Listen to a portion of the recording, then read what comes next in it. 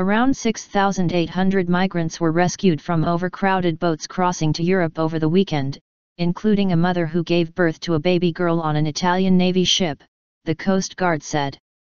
Numbers risking the journey in search of a better life have continued to rise 2 weeks after as many as 900 people drowned in the worst Mediterranean shipwreck in living memory. Crew from the Italian naval vessel Bettica found the woman in labor on a boat overnight, one of 34 vessels intercepted over the weekend.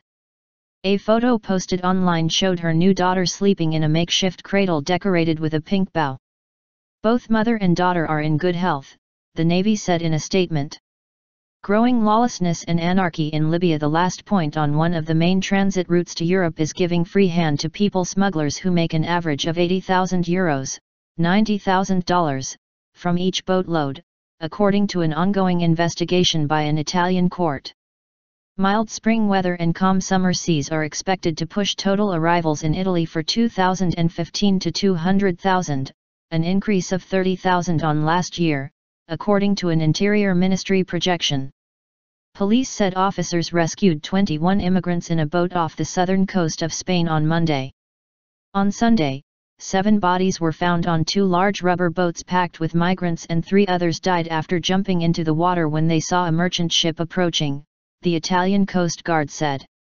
Many migrants who have made the sea crossing this year have been Eritreans, Somalis, Afghanis, Syrians, and Nigerians, according to the UN Refugee Agency. Few details were available regarding the nationalities of those rescued over the weekend. About 1,800 are estimated to have perished during the crossing already this year, the UN Refugee Agency said. Some 51,000 have entered Europe by sea, with 30,500 coming via Italy.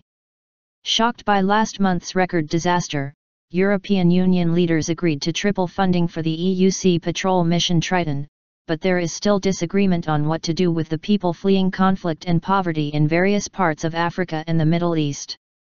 Italy has coordinated the rescues by its own Navy and Coast Guard, a French ship acting on behalf of the European Border Control Agency, merchant ships of various nationalities, and one vessel run by the privately funded Migrant Offshore Aid Station. Refugee quota for each EU member.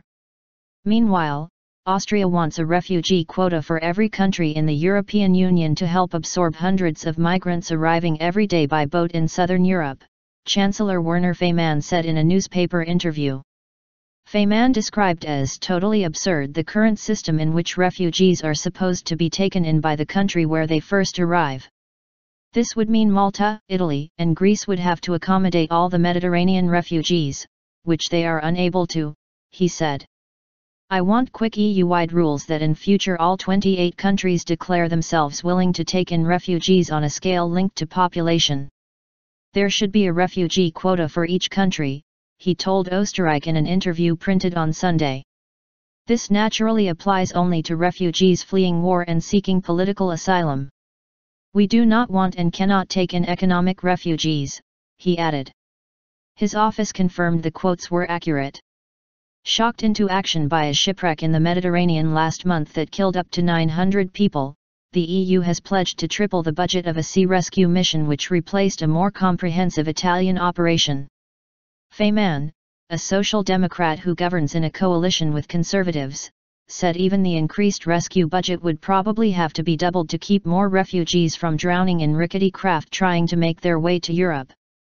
Faymann reiterated Austria's call for new intake centres under the auspices of the UN Refugee Agency that could distribute people to EU countries, but acknowledged northern African countries had little appetite to host such centres. Asylum applications in Austria, mostly by people from Syria, Kosovo, and Afghanistan, rose by a factor of 2.5 in the first quarter to over 10,200, government data show.